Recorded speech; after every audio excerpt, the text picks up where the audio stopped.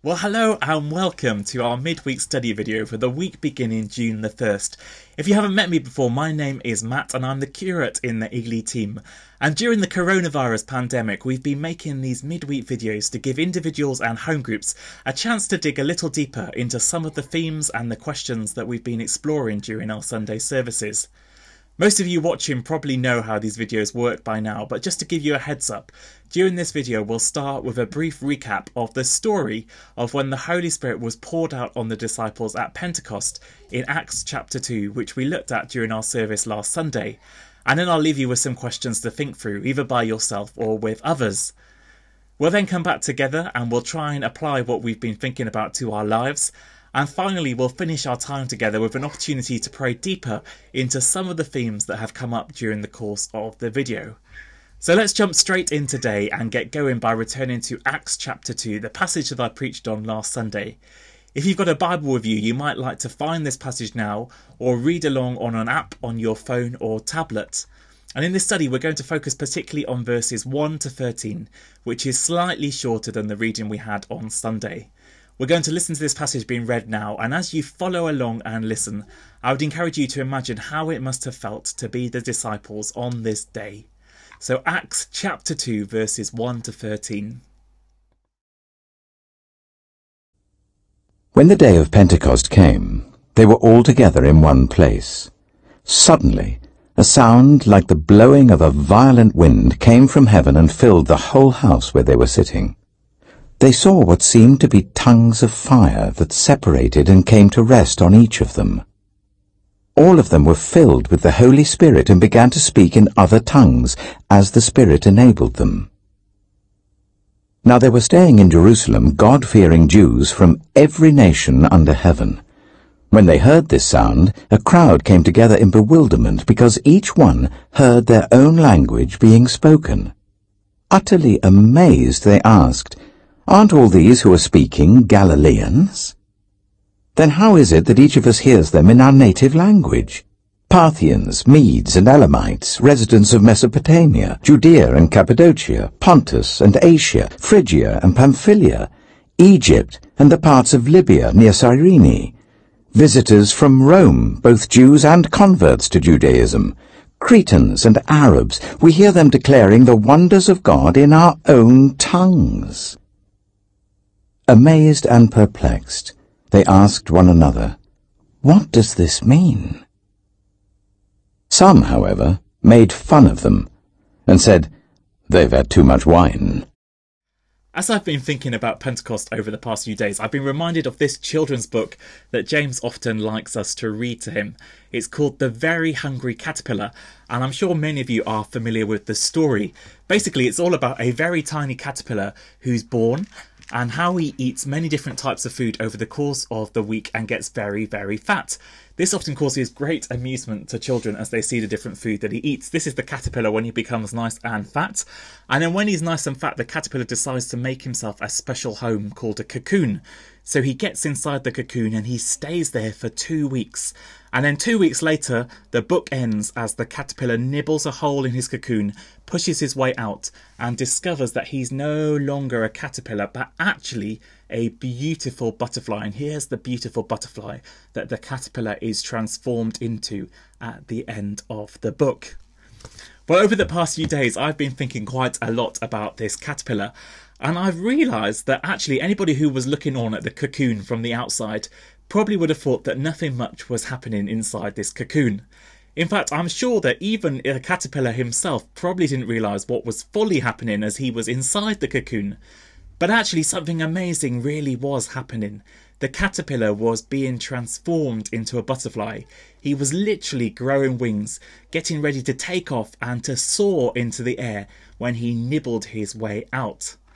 And in this passage from Acts chapter 2, I think that in some ways the disciples find themselves cocooned in and not really knowing what's going to happen next. At the beginning of the passage in verse 1, we read that all the disciples are together in one place and they're waiting. They're not really sure what they're waiting for, but nevertheless they're all together and they're waiting. All they know is that as Jesus ascended to heaven, he told them to wait for the Holy Spirit.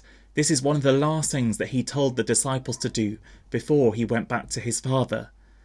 And if I belonged to this group of the disciples, I'm not sure that I would have been very impressed with this instruction from Jesus, probably because I'm absolutely terrible at waiting. When I sit still and I try and wait, I start to get stressed that the thing I'm waiting for will never actually happen. Or if I'm waiting for results, I manage to convince myself that the results will definitely be bad news. Or if somebody else has told me that they'll do something, I get stressed that they'll forget to do the one thing that they promised me that they would do. Waiting is very hard for me, and I'm sure for many people watching this video as well. And I bet the disciples found it hard to wait after Jesus ascended too. I bet they found it hard to keep trusting, to keep believing in Jesus' promises. It must have been hard to keep putting their lives on the line as they tried to follow him and try to obey his command. But on this day of Pentecost, which was originally a Jewish festival for harvested crops, as the disciples continued to wait, the Holy Spirit did come upon them. Tongues of fire appeared on the disciples and they began speaking in other languages. It was as if they were leaving their cocoon, and the disciples, as the living and breathing church, was just discovering their wings. As the disciples emerged speaking different languages, Jews who had gathered for the Pentecost festival were amazed to hear the wonderful things that God had done spoken in their own languages.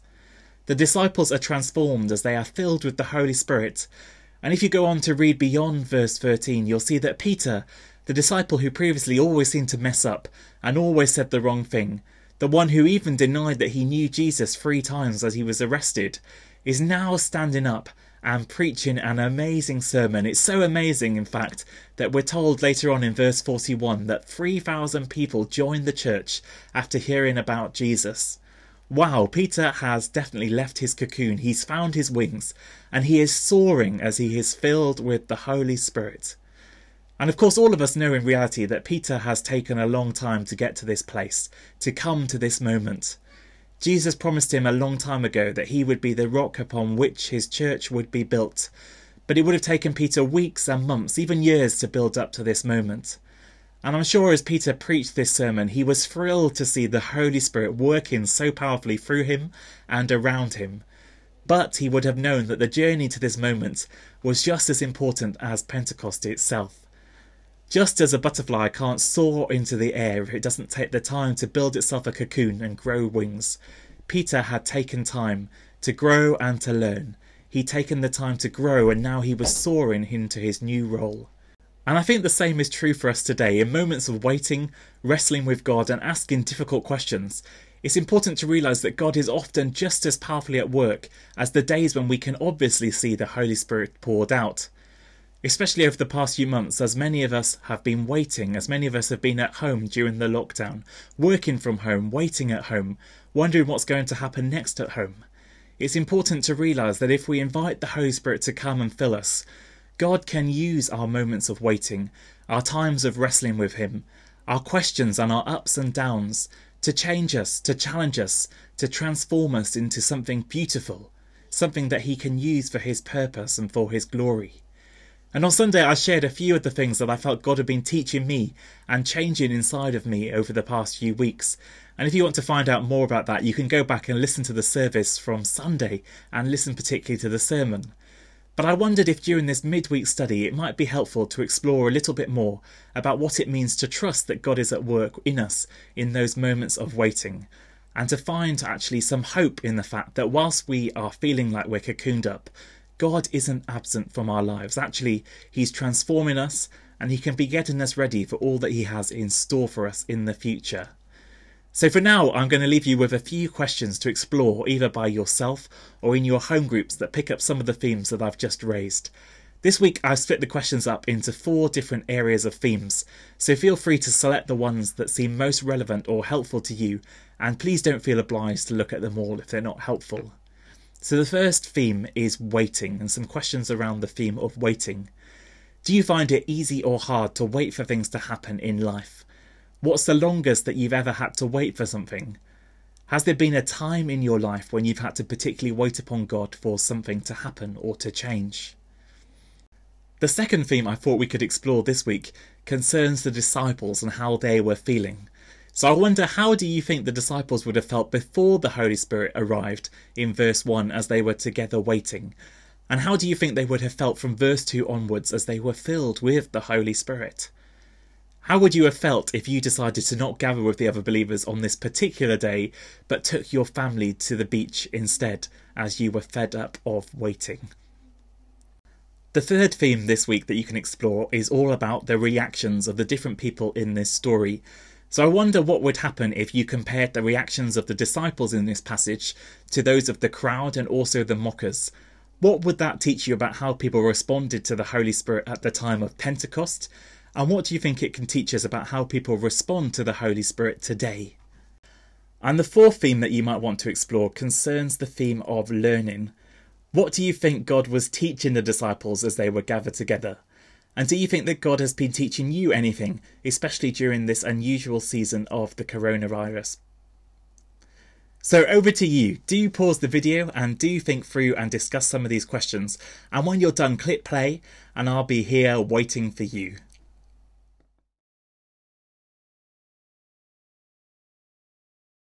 Well, welcome back. I hope that you found that time reflecting helpful, whether it was by yourself or with other people in your home group or household. In this second part of the video, we've often been looking at stories or testimonies that relate to the Bible passage that we've been exploring.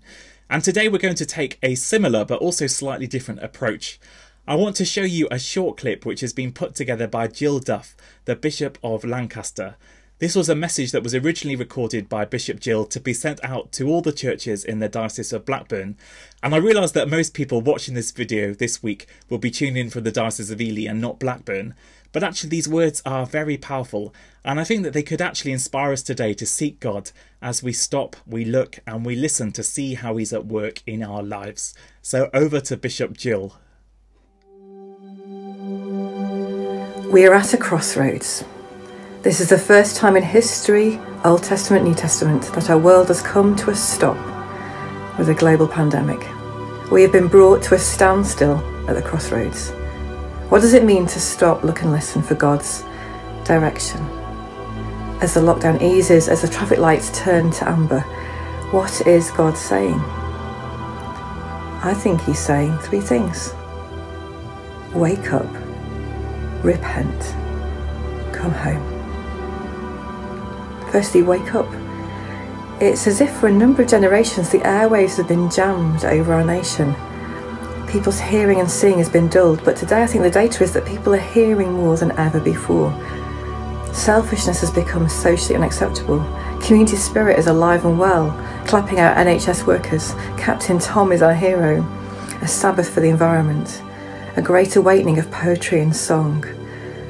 I don't know if you've seen the poem The Great Realisation, which has gone viral on YouTube. People are asking about the big questions in life, waking up to what really matters. And people are facing death without the source of life, and they're afraid. The claims of the gospel are making more sense than ever before. Second thing he's saying, I think, is repent. This is not a word that translates very well in today's culture. It conjures up the man with a placard on the street saying, repent, the end is nigh. So how about turn around, do a U-turn, do a U-turn. I think God is inviting us to stop and make a U-turn. Start again, look up. He wants to break the power of sin in our lives. And he's asking us as a church, as Christians, to repent, because judgment begins with the household of God. Repent of what? Well, ask him and I'm sure he'll show you. But it's funny how through history this word repent keeps going out of fashion.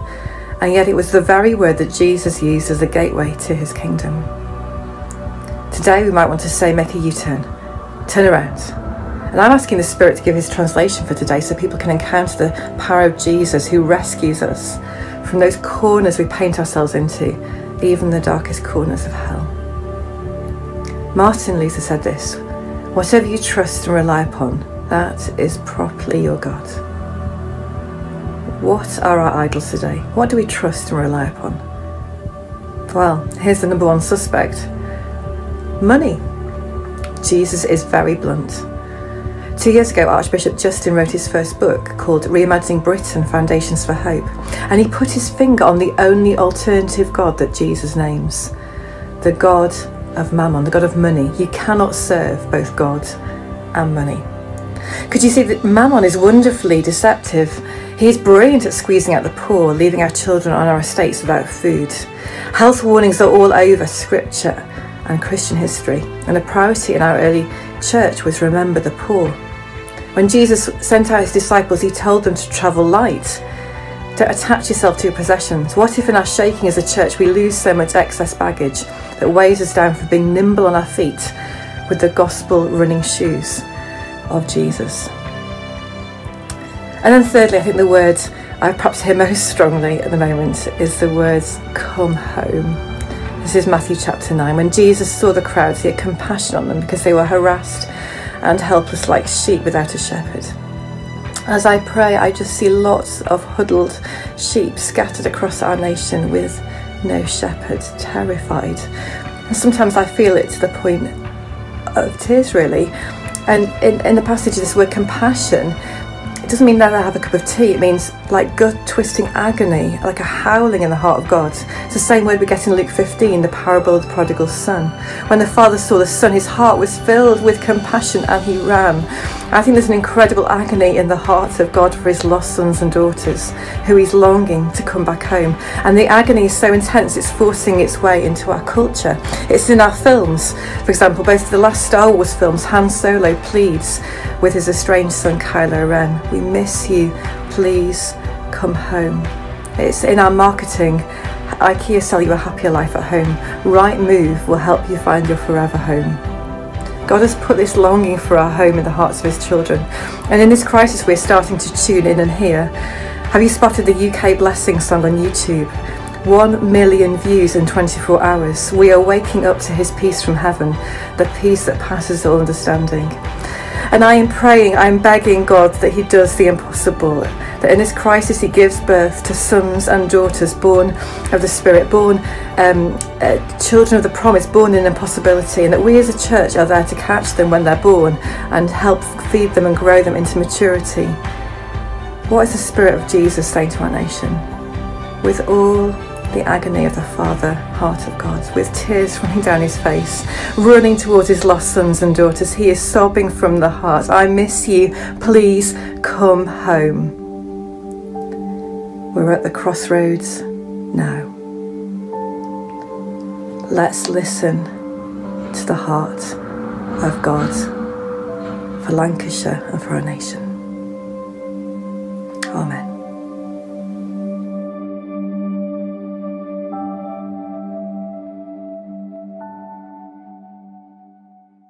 I hope that you found those words as encouraging as I did. I'm particularly encouraged by those three themes that Bishop Jill shared with us: waking up, repenting and coming home.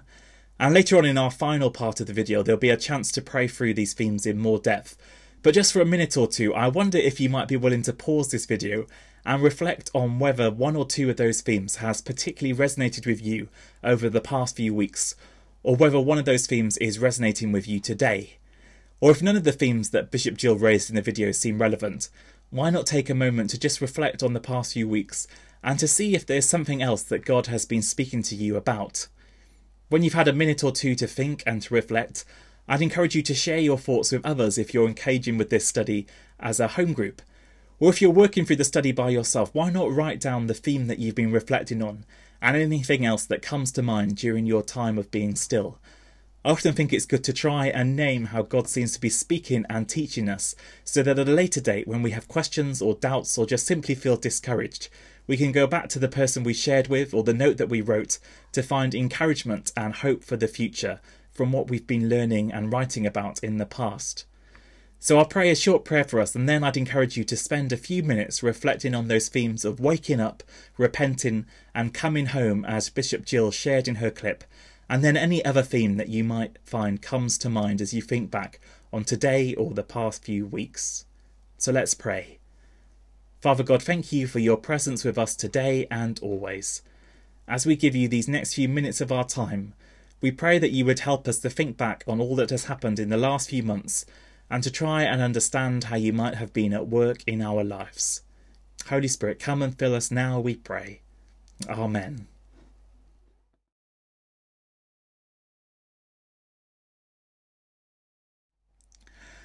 So as we come to the final section of our study video today, we're going to take those three themes from Bishop Jill's video, waking up, repenting and coming home, to direct our prayers today.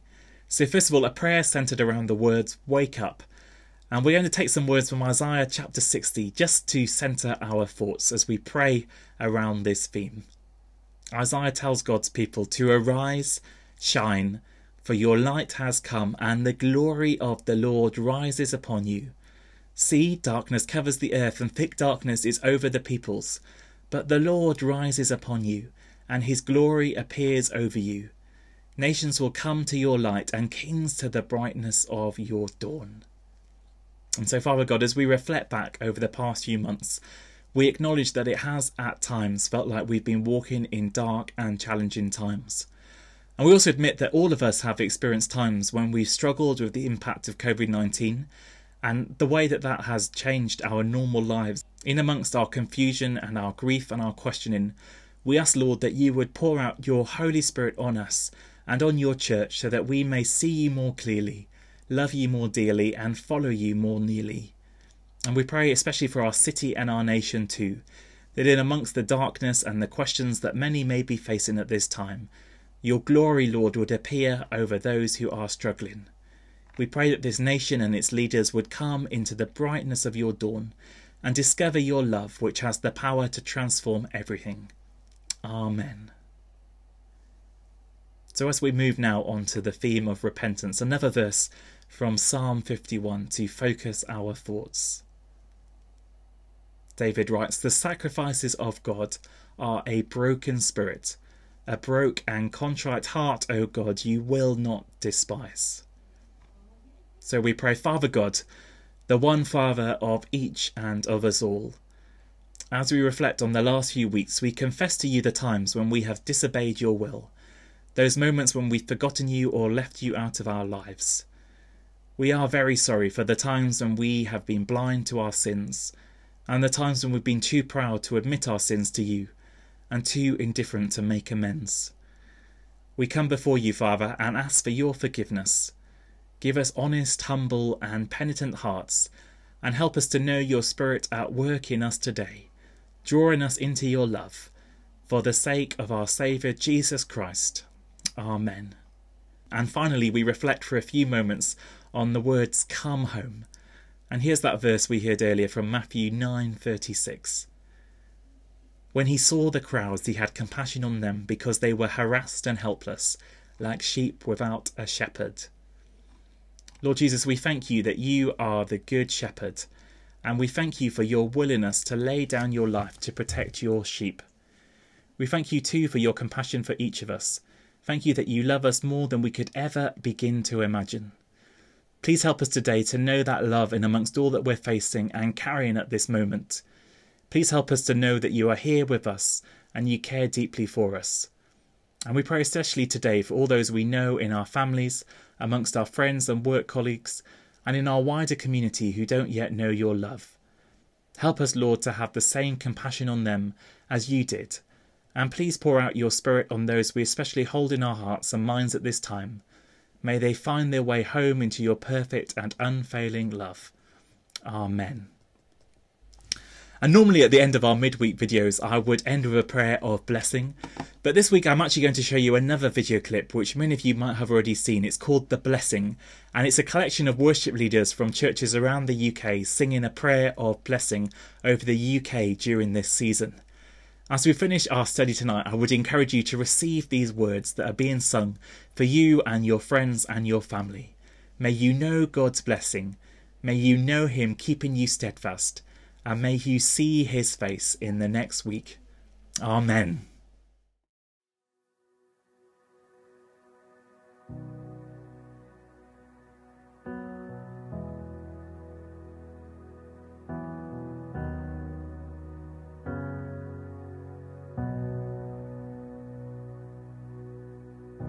The Lord bless you and keep you.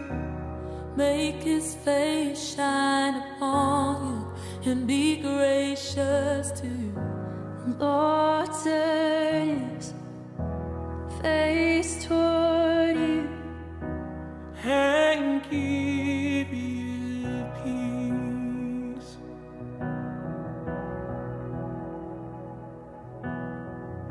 The Lord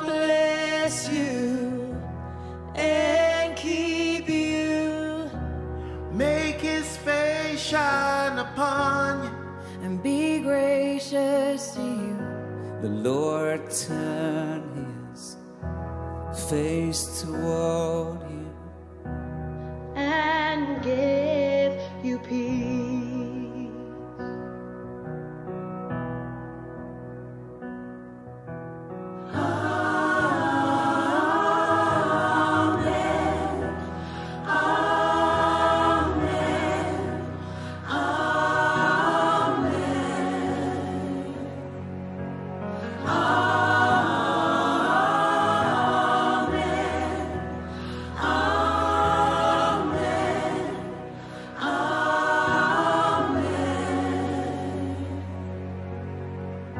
The Lord bless you And keep you. Make his face shine upon you. and be gracious to you. The Lord turn his face toward you And give you peace.